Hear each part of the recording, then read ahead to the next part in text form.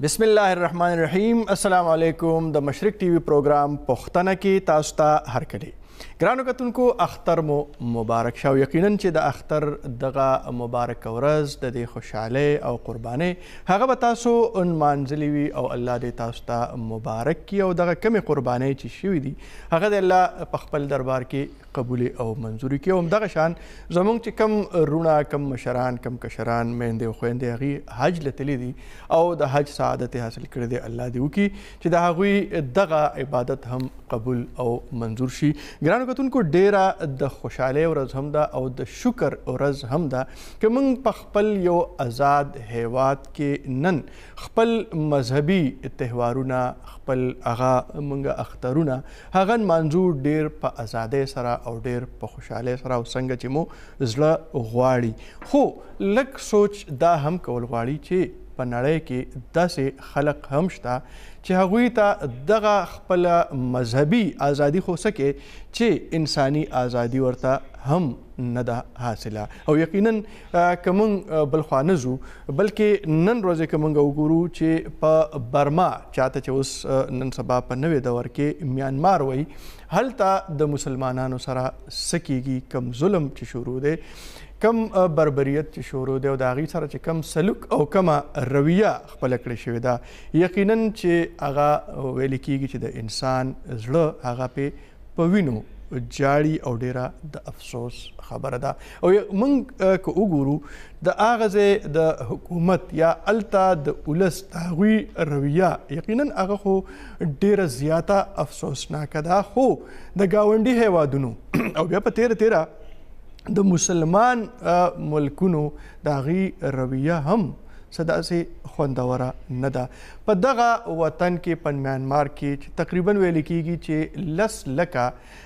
مسلمانان دي د هغې سره چې کم سلوک کیږي او دغه سلوک په ولسي سطح هم کیږي او په ریاستي سطح باندې هم کیږي. د دې وجوهات څه دي، د دې په شا باندې څه دي، په دې ذموار څوک دي، بیا په دغې باندې چې د نړۍ ملکونه ملل متحد او بیا زموږ اسلامي هیوادونه او اسلامي کانفرنس هغوی پې هم سترګې پټې کړي دي.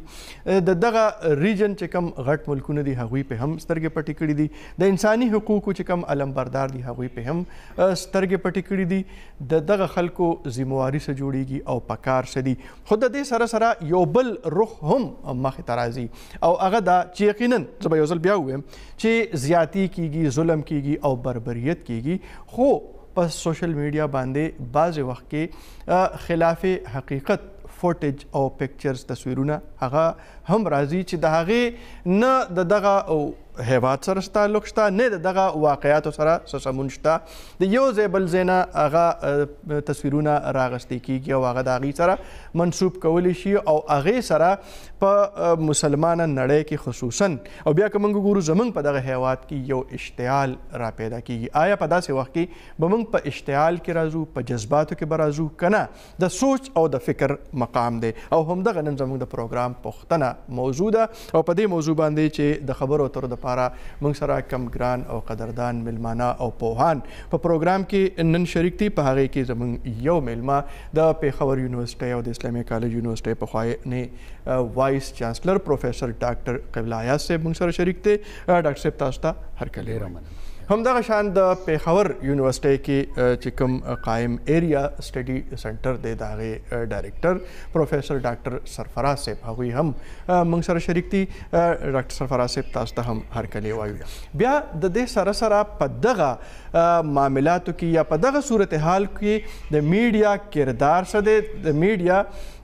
رول څه دی، هغه په دغه باندې خبرو اترو د پاره به موږ سره د لږې شیبې د پاره د ټلیفون د لارې شریکیږي د پیښور یونیورسټۍ د شعبې صحافت پخوانی مشر او هلته استاذ پروفیسر ډاکټر الطاف الله خان صاحب هغوی به موږ سره شریکیږي. په دې باندې به موږ خبرې اترې کوو، وړاندې به ځو. خو یو مختصر شانتې رپورټ هغه موږ سره دی، هغه رپورټ تاسو ته ښایو او بیا به موږ خپل پوهان طرف ته ځو او د دغه چې کوم واقعیات مخې ته راځي د هغې پس منظر یا د هغې وجوهات یا تاریخي چې کوم هغه څېړنې دي هغه به کوو. دا رپورټ ګورو. برما د ایشیا جنوب مشرقي طرف ته پرته ده. د دې ټوله رقبه 2.5 لکه مربع میله ده او د یو اندازې تر مخه 7 کروړه آبادي لري. په دې کې زیاتره د بت مت مذهب خلک شتون لري. په 14 صوبو باندې مشتمل د ملک په کال 1996 کې د برما سرکاري نوم بدل کو او میانمار یې کېښودو. تین سین کوم چې یو فوجي جرنیل تر ډیره موده یې په ملک کې مارشل لا نافذه کړي او آمرانه تسلط یې قایم کړی وو. د هغه په دوري حکومت کې د فوجیانو لوټمار او د خراب طرز حکمرانۍ لوجې ملک په اقتصادي توګه تباه و برباد شوی او دا وخت دغه ملک شمیره د نړۍ په غریب ترین ملکونو کې کیږي. څه وخت کې به دې ملک وریجې نورو ملکونو ته ورکولي خو د بد انتظامۍ او کرپشن لوجې دغه کاروبار هم په ټپه شو. راکاین د برما غټه صوبه ده چې پکې زیاتره مسلمانان میشته دي. څه زمانه کې راکاین په مکمله توګه یو آزاد اسلامی ریاست وو خو په کال 1984 کې د برما راجا په راکاین حمله وکړه او په خپل ولقه کې یې واخیستو او په زوره د دې ریاست الحاق د برما سره وکړی شو. د کال 1886 نه تر کال 1948 پورې په برما باندې برطانیه حکومت وکړو. د راکاین صوبه د بنگلادیش د ساحلي ښار چانګام سره تړلې شوې ده. په کال 1948 کې د ازادۍ په وخت د برما راکاین صوبې مسلمانانو د دې خواهش څرګندونه وکړه چې دوی د مشرقي پاکستان برخه جوړه کړی شي. خو ولې انګریز سرکار او د برما بت مت مذهب پیروکارو د مسلمانانو دغه خواهش عملی کولو ته پرې نه ښود. د کال 2010 په اخر کې فوجي ډیکټیټر د سخت بیرونی دباو لوجې ملکی انتخابات وکړل او دغه الیکشن په نتیجه کې آنګ سانګ سوچي یوې زنانه اپوزیشن لیډر کامیابی ترلاسه کړه. دغه میرمنې رویه د برمی مسلمانانو په حواله نرمه وه خو زیاتره مسلمانان لیډران دا رای لري چې دا د هغې د سیاست یوه برخه وه ولې په عملی توګه هغه هم د مسلمانانو دپاره څه کولو ته تیاره نه ده. نن چې د برما مسلمانان د کوم ظلم او جبر سره مخ دي نو په نړۍ کې دا هډو مثال نه لري. نن هم هغوی ته د یو ځای نه بل ځای ته په تګ راتګ کې غټ مشکلات مخې ته راځي. په هغوی د تعلیم او سرکاري نوکرو دروازې بندې دي تر دې چې د هغه ځای اوسیدونکو مسلمانانو دپاره واده کول هم ډیر لوی مصیبت دی او د دې دپاره هغوی هلته کې د سرکار نه په باقاعده توګه اجازت غواړي. ملک څو وارې د مسلمانانو د نسل کشۍ پیښې وشوې خو د انساني حقونو علمبردارو ادارو په دغې غوږ قدر ته هم ونه ګرو. نو د نړیوالو میډیا ادارو نه به څه ګیله کې او اوس هم یو ځلې بیا د غټ اختر په دې مبارکه موقع د روهینګیا مسلمانانو د قتل عام او د کډې کولو ریپورټونه مخې ته راغلي دي. اوسني مخې ته راغلو ریپورټونو کې ویلی شوي چې د میانمار شمال مغربي علاقه کې د تیر یوې هفتې دوران په بیلابیلو کاروایو کې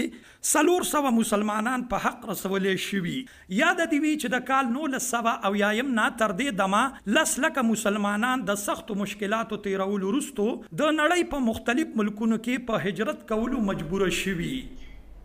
جی ګرانو کتونکو رپورټ هم تاسو وکتو او اوس په مونږ ورزو خپل پوهانو طرف ته او د هغې رای به اخلو. پروفیسر ډاکټر قبلہ صاحب تاسو طرف ته راځم او تاسو نه به مې پوښتنه دا وي چې یاره دا کوم صورتحال راپېښ دی څه ګڼئ تاسو یاره د دې په شا باندې خبرې څه دي او لږ د میانمار او د برما تاریخي پس منظر تاسو مونږ کتونکو ته بیان کې. ما به خیال لږ دا صورتحال به هم واضح شي او بیا به مونږ وړاندې خبرې هم کولی شو. کاشف خان لکه څنګه ریپورټ کې چې رالل چې برما چې نن سوای نوم میانمار دی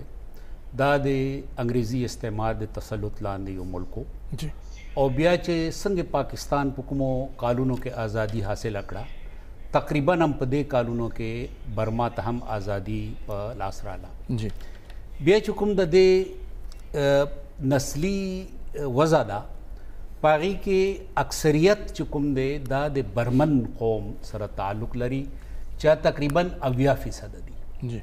بیا د باقی 10% چې کوم دي د کې کچن دي مونږ دي قایم دي نور مختلف قومیتونه دي تقریبا 10 قومیتونه ویل کېږي په دې نه هم ډېر زیات او د چې پاکي مسیحیان هم شته هندوان هم شته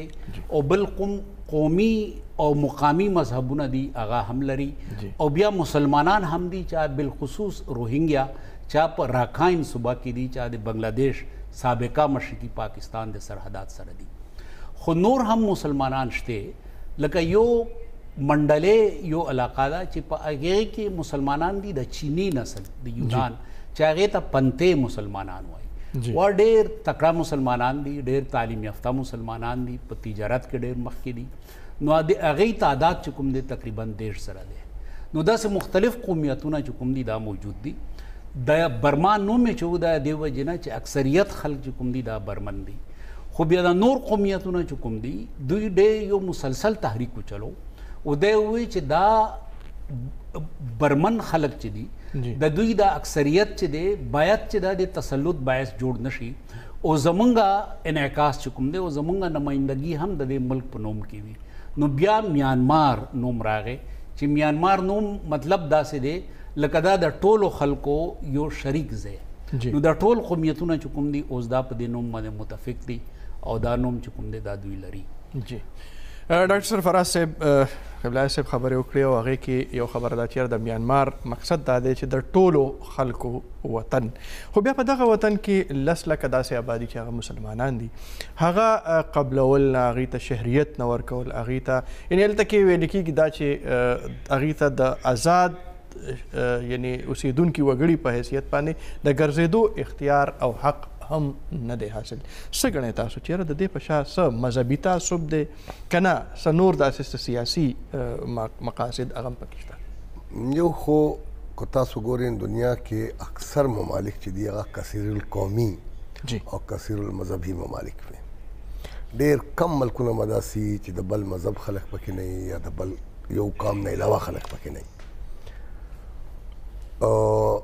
مسله دا ده چې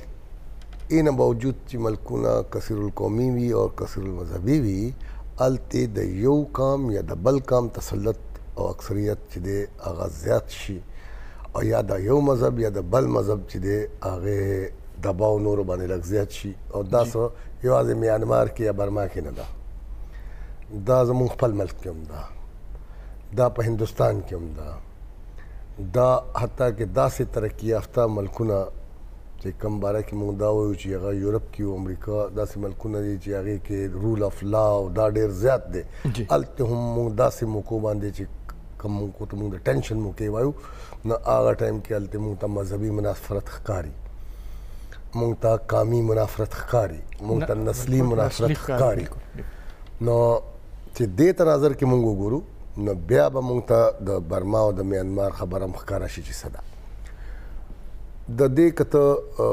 نقشې ته وګورې برما یا میانمار نو یو طرف ته یو لوی طاقت یو لوی ملک چین دی، بل طرف ته چې دی یو لوی دې حساب باندې چې هندوستان او بنګلادیش چې دي دا ښه لوی په آبادۍ باندې لوی ملکونه دي. او بل طرف ته چې لاړ شي نو تایلینډ چې ته موږ وایو هغه لاوس. نو دا که تاسو ګورئ دا علاقه به مخکې دې نه اخوا والا علاقې ته به هندچیني وي، دې طرف ته هند دی، دې طرف ته چین دی. هندچیني هغه علاقه ده چې کوم لوی چې د جنګ سره مخامخ شوی وه یو وخت کې، او چې کله دا یو لوی جنګ سره مخامخ شوی وه چې دلته فرانس، امریکا او بیا ویتنام جنګ چې کوم و نو هغې کې دې سره سره بیا چین او روس هم ولګ شو. دا یو دوه نظامونو جګړه هم شوه یو ټایم کې، او هغې کې ته ګورې نو ډېر لوی لوی طاقتونو ته شکست هم ورکړی شو هلته. نو هغه ټایم کې څنګه دې ته ته ګورې نو دلته پاکستان ته هم ګوره چې خوا کې کله افغانستان جګړه وه نو دلته څنګه یو لوی پیمانې باندې دلته فوجي امریت هم رالو او ورسره یو نوې قسمه انسان جوړ کړی شو بجای هغه چې تحمل، ضبط، رواداري والا چې کوم ویل هغې په ځای د اسلام هغه قسمه توجیه دلته وشو چې هغې کې تا هندو، عیسائی بل هېڅوک دې نه منلو او هغه دې دا ویل چې موږ دې سره جګړه کوو. نو هغه ځای ته بیا میانمار ته په دې شکل کې ګوره چې خوا کې دونه لوی جنګ او هغې کې دوه نظامونو جګړه هم وه. نو هلته فوجي امریت هم رالو، فوجي امریت چې رالو نو هغې چې دی یو لوی پیمانې باندې هلته چې د انسانانو کې تفریق، منافرت، څه ته فایده رسول، څه ته تاوان رسول، دا قسمه شروع کړي دي. او عموماً امریت په دې ځان ټینګوي چې هغه خلک تقسیموي را تقسیموي. نو په دې تناظر کې چې موږ ګورو بیا نه موږ ته بله ښکاره شي چې هلته یو طرف ته یو لوی امریت و، بل طرف ته جمهوریت دپاره یو لوی جدوجهد هم کېدو او په دې کې بیروني قوتونو عوامل هم. نو دې د لاسه د وطن چې د ترقي پوره ونه کړې شوه، اقتصادي حالات خراب دي هلته فوجي حکمرانان چې دي هغه خپل شان چې کوم مرګري ملکونه یي چې کوم کې خپل امریت یي هغې سره تعلقات ساتي او خپل ملک کې هغې خلکو ته انتهایی چې د کوم ازادیانې وي هغه نه صرف دا چې روهینګا مسلمان ته نه ورکوي خپل ملک کې خپل کسان ته د برمیز ته هم ازادي نه ورکولی یو ټایم کې دا وزیر اعظمه چې کومه ده د نن شل کاله مخکې مو الیکشنې ګټلې وي او په لوی تعداد باندې الیکشن ګټلې داسې وایه لکه چې بېنظیر بوټو څنګه راتله او هغې الیکشن پاکستان کې ګټلې امریت خلاف دلته راغلې وه نو دا کشان دیم هغه شان الیکشنې ګټلې وي او دا یې جیل کې دننه کړه او هلته چې دی یو بل قسمه نظام راوستو او 10-15 کال او دا پرېښوده نه بلکې د دغه ریاست په ازادۍ کې د دې د پلار هم یو کردار او هغه بیا ووژلی شو. بالکل. نو په دې تناظر کې چې کله موږ ګورو چې اقتصادي حالات خراب دي سیاسي حالات خراب دي ملک کې دننه یو نظام پورا جمهوری نه دی په دې کې ډېر لوی طاقت فوج په صورت کې هلته دی ګاونډ ته یې ګوره چین چې خپله یو داسې ملک دی چې هغه لوی دی او هلته انسانی او آئینی ازادیانو کمی دی چې مغربي معنو کې څه موږ وایو چې ازادیانې دي نو بل خوا کې ته تایلینډ ته وګورې نو تایلینډ کې هم دننه چې دی 3 ځله وزیر اعظم یې څنګه زموږ له وزیر اعظم شړي را شړي که نه نو هغې له هم 2-3 ځله وزیر اعظم شړلی دی نو څه ګورې یو کشاکش دی تکلیف دی نو هغې کې عموما چې دا قسمه جدوجہد روان وي تکلیف روان وي نو ټول نه چې کم کمزورې خلک وي په هر بنیاد باندې هغه ته ټول نه زیات نقصان رسی نو روهینګا مسلمانان هغې کې ټول نه کمزوري هم دي بل مسلمان چې کوم تا پروفیسر صاحب اشاره وکړه هغه بزنسمن هم دي تعلیم یافته هم دي هغې له تکلیف نشته اقتصادي طور چې ښه دي هغه ټیک دي سیټ دی هلته دا غریب هم دي بې تعلیم هم دي کمزوري هم دي د علاقې هم داسې یو طرف ته ده او بیا وقتاً فوقتاً دي باندې دا الزامات هم لګي چې دا اصلي باشندې هم د دې ځای نه دي دا ګورې بنګلادیش نه راغلي لکه چې بالکل د هغه ځای حکومت هغه دې ته بنګالي وي اگر چې د دوی دعوه دا ده چې موږ عربیون نسل یو او هغې دا هم دعوه کوي چې را مطلب د نن نه 400 کاله وړاندې یعنې په 1600 کې هغې کې دلته راغلي دي او یقینا چې دغه خو څنګه چې ډاکټر صاحب خبرې وکړې او بیا قبله ایاز صاحب چې کومه حواله ورکړه چېرې هلته په یو بله علاقه کې هم مسلمانان شته او هغه مسلمانان هغې ته مطلب دا دی چونکې هغه معاشي طور اقتصادي طور هغې استحکام لري نو هغې ته څوک څه وایي نه یا نشي ویلی په دې باندې به وړاندې موږ په دې هم خبره کوو چې یاره هلته یو ویل کېږي چې بد ملیشیا ده او هغه ظلمونه کوي خو د هغې سره سره یو سرکاري آرمي چې ده هغه هم د هغه مسلمانانو باندې د روهینګیا په مسلمانانو باندې ظلمونه کوي د دغې به هم لږ د پس منظر څېړنه کوو خو وخت موږ سره د دمې شوی دی وړه شان دمه کوو بیرته راځو مشرق ټي وي ګورو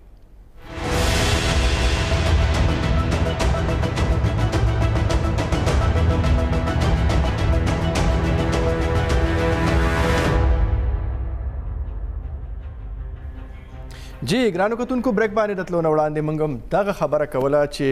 ډاکټر صاحب خبره وکړه چې هلته کې یعنې دغه مسلمانانو باندې ظلم یقینا چې کیږي او په هغې کې څه سیاسي عوامل هم شته نسلي هم شته خو د هغې سره سره ډاکټر صاحب قبله ایاز صاحب خبرې وکړې چې هلته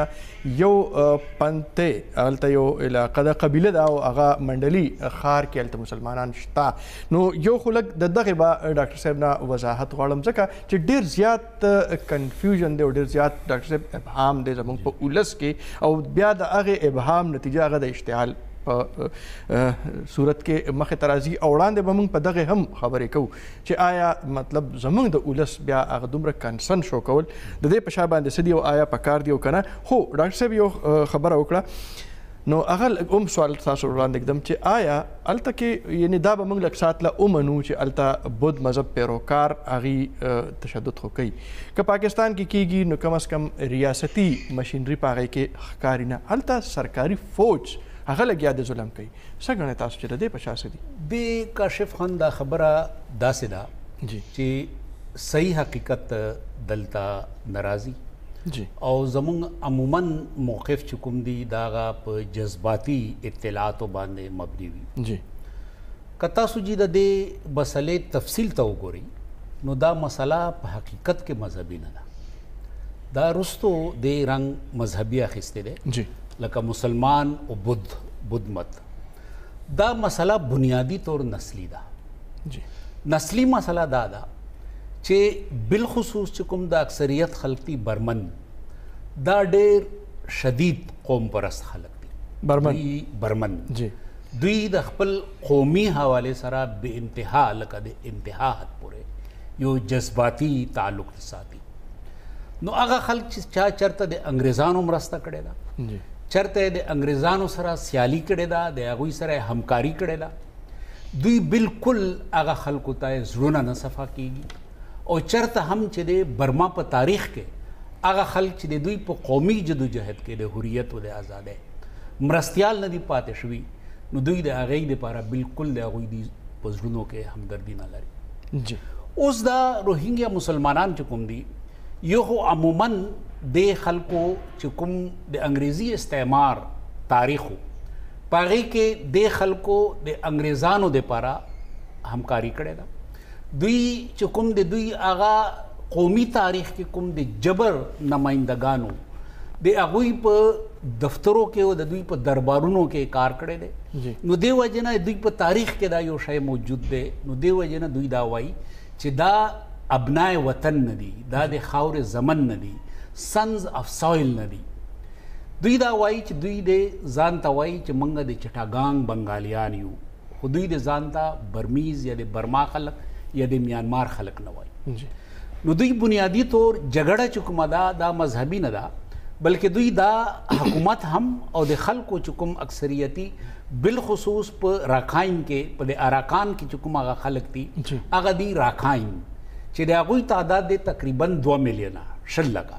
او د مسلمانان روهینګیا چې دي دوی تقریبا تعداد دی 10 لکو نه زیات 12 لکه دي تقریبا. بیا دوی دا وایي چې تاسو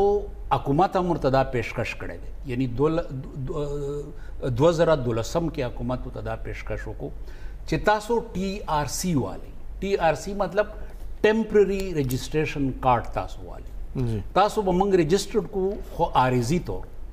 د دوی ډیمانډ دی چې موږ ته تاسو NRC راکړئ، یعنی نیشنل رجسټریشن کارت. نیشنل رجسټریشن کارت داسې دی لکه زمونږ آیډنټي کارت، قومي شناختي کارت او هغې دا وایي چې موږ ته قومي پیژندګلو راکړئ او موږ د دغې. ډاکټر صاحب خبرې به روانې، تاسو سره به خبرې کوو، خو د پېښور یونیورسټۍ د شعبې صحافت استاد او پخوانی مشر پروفیسر ډاکټر الطاف الله خان صاحب موږ سره د ټلیفون د لارې شریک دي. السلام علیکم الطاف صاحب. السلام علیکم. الطاف صاحب تاسو پروگرام کې هر کلی ویما ډاکټر قبلہ آیاز صاحب او ډاکټر سرفراز صاحب موږ سره ناست دي او دغه ایشو چې نن سبا په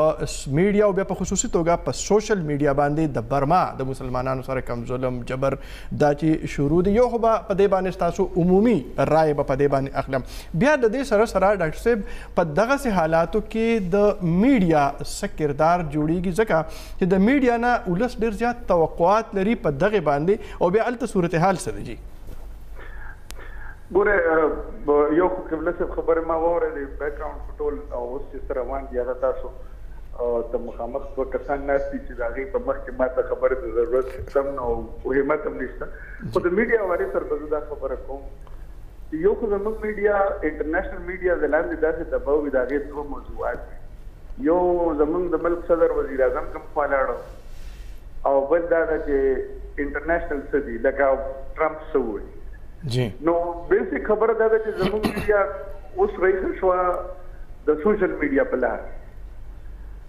نو یو انساني ریسپانسبلټي وي، ذمہواري وي چې دنیا کې څه کېږي، نو یا خو د دنیا په باره کې خبر نه ورکو او یا چې خبر ورکو نو خپل اهداف ته لکه ځان ته جوړ کړو. لکه فرض کړه د مسلمانانو په باره کې ورکول غواړو نو ورده کو، لکه ریجن په حساب سره په دې باره کې خبر ورکول زموږ د میډیا ذمہواري جوړې ده. هغه ځای کې موږ ریجن په حساب ریسپانسبلټي پوره نه کړه. موږ انټرنیشنل میډیا ته کتل چې مین میډیا چې دا هغه څه وایي، نو ګوره هغې ته چې موږ نو افریقا میډیا کې اړه شته نه، هلته خلک مریا راورځ انټرنیشنل میډیا به خبره نه کوي، موږ نه نه کوو. یو خو زما دا خیال زموږ دا نه مضبوطه میډیا دا ریجنل هم دا او نیشنل هم دا چې ملکونو کې حکومتونه بدلولو کې کردار راشي، هغې کې نقصان هم بیا مومي. نو پکار ده چې دې داسې خپله ایجنډه په دې طریقه جوړوله چې بین الاقوامي ذمہوارۍ خپلې دې په خپله توګه پوره کړې، دا نه چې بل ځای کتلې. یو دا ډېر ضروري دی زما په خیال کنه. او دویمه خبره دا ده کنه چې لکه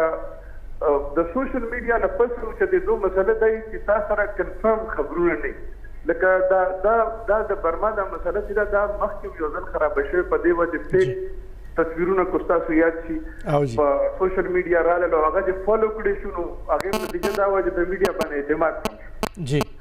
نو هغه مسلو تم خیال پکار دي چې موږ د سوشل میډیا فالو کوو کنه چې هغه راولي چې او بیا موږ مین سټریم میډیا ته راځو نو دا غي نقصان بدای چې موږ څه د موږ نن سبا چې د فیک نیوز په ایرا کې اوسو کنه الټرنیټیو فیکټس او فیک نیوز او پوسټ ټروث دا خبره چې موږ بیا کوو نو سوشل میډیا کې د دغه امکانات ډېر زیات دي ولې چې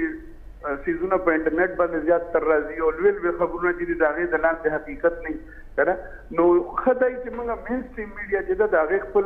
ځان ته تعین وکړو چې دا موضوعات به موږ څېړو دې طرف نه موږ ګورو لکه دا ضروري ده زما په خیال. ډاکټر صاحب په دې کې لکه موږ وکتل چې په میډیا باندې په سوشل میډیا باندې داسې تصویرونه هم شیر کړي شو چې د هغې اړو د دغه واقعاتو سره تعلق نه و د دغه ملک سره تعلق نه و هغه شریک کړي شو یو خو لږ دې باندې چېرې او هغه بیا خلک فردر مطلب هغه شیر کوي او هغه رواني خورېږي د هغه یو ټرینډ د هغې جوړېږي د دې سره سره داسې ښکاري چې زموږ د میډیا بعضې ارګنایزیشن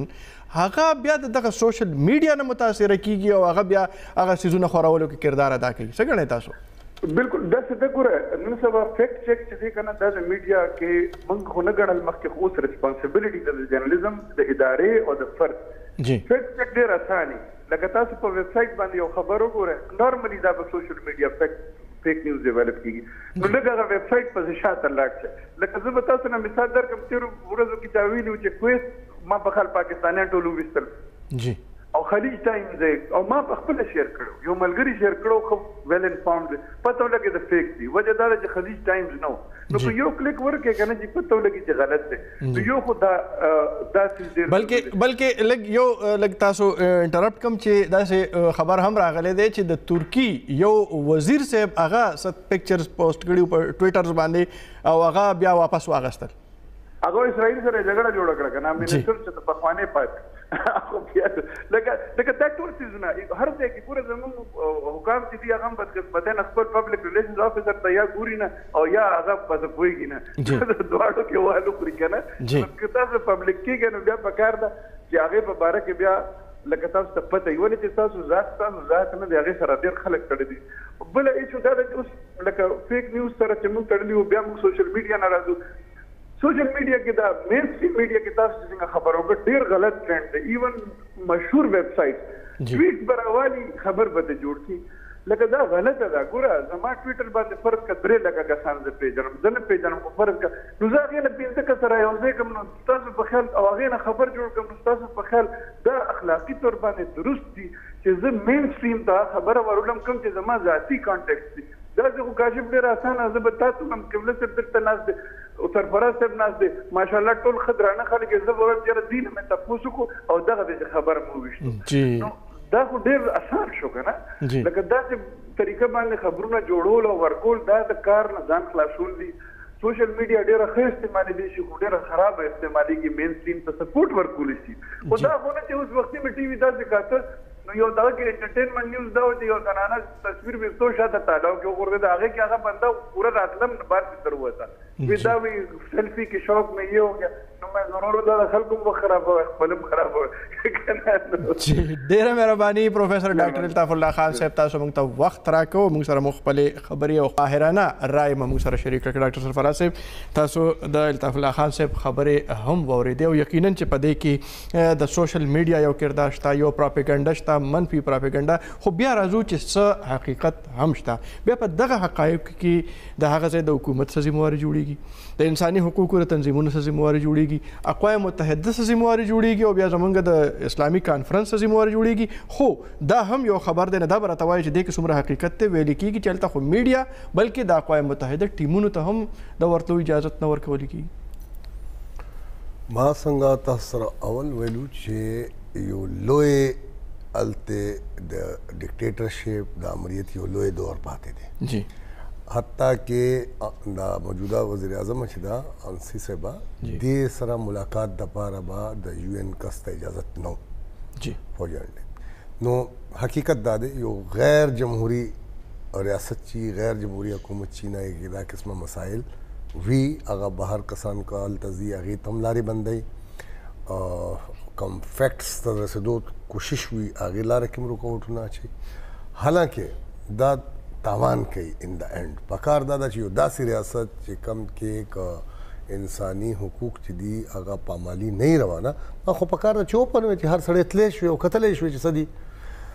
نو دې کې شک نشته چې څه نه څه معاملات هلته داسې شته چې کلینګز شوي دي مرګونه شوي دي ځینې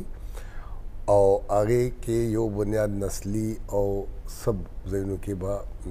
لږ ډېر چې د مذهبي منافرت خپل کردار ادا کړی وي خو دې سره سره ولې چې موږ دا ګورو زموږ شان ملکونه چې دي هغې کې خپله هم داسې مذهبي منافرت او ایکسټریمزم څه ته موږ وایو د هغې دپاره کارکوونکي تنظیمونه شته او هغوی په سوشل میډیا باندې کافي ایکټیو هم وي موږ دا هم کتلی دي چې بعض اوقات ډرون حملې چې به کېدې هغې کې کم تصویرونه به لګېدلي وو هغه به هغې ډرون حملې سره هېڅ تعلق نه یو فضا به یې جوړوله نو داسې ځینې سیاسي ایجنډا چې کوم لري ځینې تنظیمونه سوشل میډیا باندې او هغه هر وخت ایکټیو هم وي دې باندې کې نو هغه دې قسمه واقعاتو نه فایده اخلي او هغه ابجیکټیویټي چې څه ته موږ وایو معروضي چې کوم حقایق دي هغې په ځای یو ډسټارټډ طریقې باندې نه پیش کوي بنیادي حل دا دی سرکار په طور باندې عموماً چې داسې معاملات راشي نو سفارت طلب کړی شي سفیر او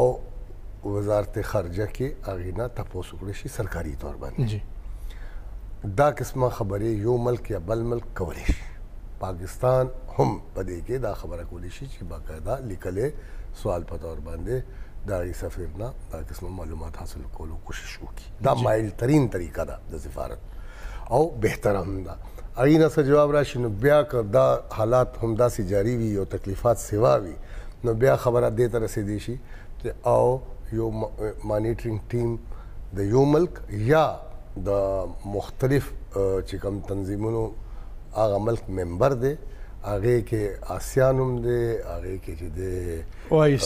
آی سی هم خو موږ ممبرانو برما نه دی برما نه دی ٹھیک شو خو آسیان کې هغه ممبر دی د آسیان مختلف تنظیمونه دي چې هغه دې قسمه واقعاتو باندې نظر ساتل غواړي بیا اقوام متحده کې هغه ممبران دي نو هلته د اقوام متحده هم چې دی داسې ټیم راتلی شي که هغې لارې کې رکاوټونه دي اچوي نو هغه به ایکسپوز کیږي او کم هلته سیاسي حکومت دی جمهوري حکومت چې دی هغې باره کې عام تاثر دا دی چې هغې خپله دا قسمه واقعاتو سره نه ودرېږي رادر د هغې مخنیوی کول غواړي نو داسې خبره کول یا داسې وفد لیږل به د هغې جمهوري حکومت لاس هم مضبوطوي با مقابله د امرانه قوتونو جی بالکل یعنی ډاکټر صاحب تاسو چې کومه خبره کوئ پکار دا چې د کم بین الاقوامي ضابطې دي د هغې د لارې دا خبره مخکې بوتلی شي دوه سوالونه نور مخې ته هغه پراته دي یو خو دا چې تاسو خبره وکړه چې یاره پاکستان هغه سفیر راوغواړي او د هغه سره خبرې په تحریري سوال جواب وشي د هغې سره سره د پاکستان ولس د پاکستان د حکومت نه نور څه توقعات لري ورسره دا هم ده چې داسې ویل کېږي چې یاره پاکستان د برما په حکومت باندې وسله هم خرڅوي او د وسلې مطلب زمونږ یو تجارت دی د هغې سره او د دې سره سره چې کوم د هغه ځای کومه مشره ده آنګ سان سوچي د هغې حوالې سره توقعات دا دي چې یاره کم از کم هغه خو دې مذمت د دغه واقعاتو وکړي ځکه چې هغې ته یو نوبل انعام میلاو دی او دا د انساني او د بشري آزادو د جدوجهد او جمهوریت لپاره د جدوجهد په نتیجه کې هغه میلاو دی په دې باندې به وړاندې خبرې کوو د خپلو پوهانو سره خو یو ځل بیا موږ سره د دمې وخت شوی دی دمه کوو بیرته راځو موږ سره اوسئ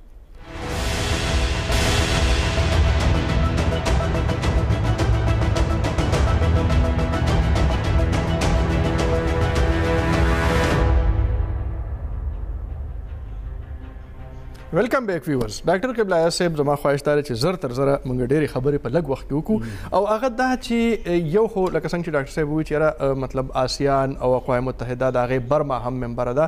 یقینا چې د او آی سی هغه ممبره نه ده خو اخر دغه او آی سی او دا تنظیمونه د څه کوم مرض دوا ده تپوس هم نشي کولی یوه بل دا چې اوس خو د 40 ملکونو یو بل اتحاد هم جوړ دی او د هغې نه هم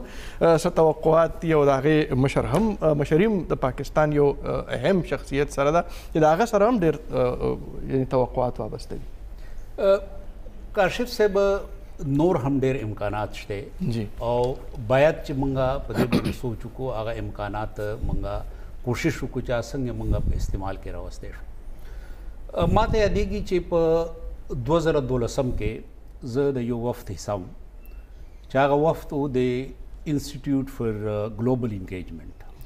دا د امریکې یو ډېر غټ تھنک ټینک دی چې هغه د روهینګیا په سلسله کې یو فیکټ فایندینګ مشن جوړ کړی و چې د پاکستان طرف نه زه د هغې ممبر جوړ شوی وم او هغوی ما ته دا اعزاز راکړی و. نو په هغې کې د سنګاپور خلک هم و، په هغې کې د امریکې نه هم یو ډېر غټ وفد راغلی و او کرس سایپل د هغې مشر و چې یو ډېر غټ یو غیر لکه هغه ټریک ټو ډیپلوماسي چې څه ته وایي د هغې یو ډېر اهم کردار دی په امریکا کې. نو موږ هلته په برما کې په میانمار کې یو ډېر غټ چې کوم بودست مشر دی ډاکټر آشین، دا چې کوم د مسلمانانو یا د روهینګیا خلاف هغه ګروپ دی د مونک ویراتو، د هغه په مقابله کې یو ډېر مضبوط ګروپ دی چې د هغه ډېر غټ مراکز دي او ډېر غټ د هغو په لکونو خلک دي چې د هغه پیروي کوي. موږ د هغه میلمانو هغه زمونږ د ټول پروګرام محتمم و منتظم و. هغه بیا زمونږ انتظام وکړو د ویراتو سره، هغه مونک ویراتو چې کوم باندې په ټایمز کې مضمون هم راغلی و دی ټیرر فیس اف برما، دی بن لادن اف برما. هغې سره زمونږ د میټینګ هم انتظام وکړو چې هغه په خپل مرکز کې ناستو او بیا دې تنظیم موږ دپاره سپیشل هغه کم انتها پسند او شدت پسند چې ورته موږ ویلو د جهاز انتظام یې راله کړی و. خصوصي طیاره کې موږ مونک ویراتو ته بوتلو او مونک ویراتو سره زمونږ 2.5 غنټې ملاقات وشو چې رجی دا ټوله مسله څه ده. نو هغې چې موږ ته کومې کیسې وکړلې هغوی وویل چې مسلمانان دلته یوه هنسا استعمالوي 786. د 786 نه موږ یېرېږو ځکه چې 786 مطلب دا دی چې 7 8 او 6 دا چې را جمع کړي نو دی نه 21 جوړېږي. نو 21 مطلب دا 21وي صدي او دا شعیب الدین یو عالم تیر شوی دی د مسلمانانو په 1938 کې چې هغه دا لیکلي وو چې په 21وي صدي کې به په برما باندې مسلمانان قبضه کوي. نو 786 چې په کوم دکان باندې لیکلي وي دا د مسلمان دکان وي او دا کوډ ورډ دی د دپاره چې په برما به مونږ قبضه کوو. نو 786 په مقابله کې دوی بل ټکی جوړ کړ 969 دا د بودست دکانونو نمبر دی او دا د گوتم بدھ د مختلفو تعلیماتو هغه هنسې په لحاظ د دې نمائندګي ده. نو چنانچه هلته اوس د 786 او د 969 مقابله هم جوړه شوې ده او د دې نه هم یو عجیب مسله جوړه شوې ده. ډاکټر اشین چې کوم دی هغه یو ډېر اهم کردار دی. اوس باید چې مونږه زمونږ امبیسي یا مثلا نور د مسلمانانو امبیسي په کار دی چې د ډاکټر آشین کوم تنظیم دی چې په برما کې دومره هم دی په میانمار کې دومره هم دی هغه سره هم رابطه وکړي هغه هم د دې دپاره استعمال کړي چې څنګه مونک ویراتو سره یو مکالمه یو ډایلاګ طرف ته مونږ تللی شو او دا د مسلمانانو سره چې کوم د تشدد کیفیت دی دا مونږ ختمولی شو. بیا جی په دې کې یوه بله خبره چې دا روهینګیا چې دي دا هم پوهول غواړي لږ چې د احتجاج طریقه چې کومه ده دا هم پکار ده چې د مسلمه کوم بین الاقوامی طریقه ده هغې مطابق شي. اوس 2012 پورې خو موږ ته یادېږي چې د ډاکټر صالح په نوم باندې یو سړی په بنګلادیش کې ناست و چې هغه دا وایي چې اراکان به زه اسلامي امارت جوړم. اوس ښکاره خبره ده چې دا څیزونه د روهینګیا خلاف استعمالېږي او دوی خلکو ته دا وایي چې دا برما ماتوي او په برما کې یو جدا یو بل ریاست بخلري. ډاکټر سرفراز صاحب تاسو طرف ته راځم. یقینا چې ډاکټر قبلہ آیاز صاحب خو ډېر تفصیلي او ډېر معلوماتي خبرې روانې کړي دي او زما خواهش دا دی چې دا د یو بل پروګرام هم متقاضي دي ځکه چې ولس پوهول دي او معلومات ورکول دي. خو یو خو وختي چې کومه خبره ما ستاسو د وړاندې ایښې وه چې یاره کومه آن سان سوچي ده د هغې نه دا توقع کېږي چې کم از کم مزاحمت خو دې وکړي هغه مزاحمت هم نه کوي. د دې سره سره یعنې چې کوم د بدھ مت پیروکار دي د هغې نه خو دا توقع کېږي چې یاره هغه خو ډېر پرامن خلک دي. بیا ولې دا صورتحال دی. یو خبره بله هغه دا هم کېږي چې چونکې برما دا د هندوستان یو مخالف ریاست دی په بین الاقوامي چې کوم هغه بلاک دی په هغې کې او دا چین سره نږدې دی او چې کله بیا د پاکستان او د چین او بیا دغه تناظر کې چې ورته موږ تعلقاتو کې ګورو نو د هغه ځای نه د برما یو متشدد تصویر هغه وړاندې راځي. څومره حقیقت دی په دې کې؟ نو خبر هم داسې درسته ښکاري چې دا ویل چې برما یو داسې ملک دی چې هغې کې بین الاقوامي کم قوتونه د هغې لاس دې طریقې باندې دی چې یو متشدد ایمیج د هغې جوړېږي مختلف ځایونو کې او څو پورې که تاسو دا خبره کوئ چې وزیر اعظم صاحبه چې کومه خپله یو انتهایي جمهوري طریقې باندې راغلې وه هغه مذمت نه کوي نو دې ته ما ته به بېنظیر بوټو صاحبه شهیده رایادېږي سن 88 کې چې هغه امریت خلاف یو لوی جدوجہد نه پس دې ملک حکمرانه شوه د هغې لاس کې به ډېر قوت نه و هغې ته به فارن منسټر چې دی بل چا لګولی و هغې ته به وزیر دفاع بل چا لګولی و نو ما ته داسې ښکاري چې د دې محترمه لاسونه هم ښه کافي تړلي دي فوج داسې دې ته ډېر کوله او ازادي نشته نو ما له بل لفظونو کې دا ښکاري چې بجای دی چې په کام کې او په ولسو کې او په کامونو کې او په نسلوي ګروهونو کې ماتې راوستلو هغې په ځای هغې کې یووالی راوستلو هغې کې مینیمم پوینټ باندې دوستی راوستلو چې یاره دا ملک به جمهوري وي دا ملک به د مذهبي ازادي باندې یقین لري دا ملک به کې کم شهریان دی حقوق به برابر وي دې طرف ته چې کوم جمهوري جدوجہد دی هغه سپورټ کول غواړي انټرنلی هم او بین الاقوامي قوتونو طرف نه هم او هغې دپاره چې کمې طریقې دي بجای دی چې کله هلته دا قسمه واقعات سړی ګوري نو په هغې باندې دا قسمه تیزې خبرې کول چې هغې باندې پابندیانې لګول دي هغې باندې چې دی نور ملکونو فوجونه دی هلته لاړ شي دا یو انتهایی انتها پسندانه خبر دي دا د بین الاقوامي تعلقاتو اصولونو هم خلاف دي نو هغې په ځای دا قسمه ماحول چې کوم څوک دلته جوړوي یا نور ځایونو کې جوړوي هغه ډسکریج کول غواړي او یو د خلکو د ولسو او د حکومتونو منځ کې انډرسټینډینګ جوړول بنیادی تعلقات ډېره مهرباني پروفیسر ډاکټر سرفراز صاحب پروفیسر ډاکټر قبلہ ایاز صاحب او پروفیسر ډاکټر الطاف الله خان صاحب چې په دغه معاملات باندې زمونږه رهنمایي هم وکړه یو تاریخي پس منظر هم بیان کړه او بیا هم زه به یو ځل بیا ووایم چې یقینا د دومره لنډ تنګ وخت کې د دغه خبرو احاطه نه کیږي خو بیا به زه په آخر کې ویم چې کم ظلم روان دی کم بربریت روان دی د هغې مخنیوی پکار دی خو د بین الاقوامي ضابطو د لاندې پکار دی چې حکومت پاکستان هم او د نړۍ نور اسلامي ملکونه هم او نور عام ملکونه هم هغې پکار ده چې د دغه حکومتونو سره د هغې سره خبرې اترې وکړي او رابطې وکړي او دغلته کې د مسلمانانو تحفظ یقیني کړي شي اوس د پروګرام وخت ختم دی اجازت راکړئ د الله په امان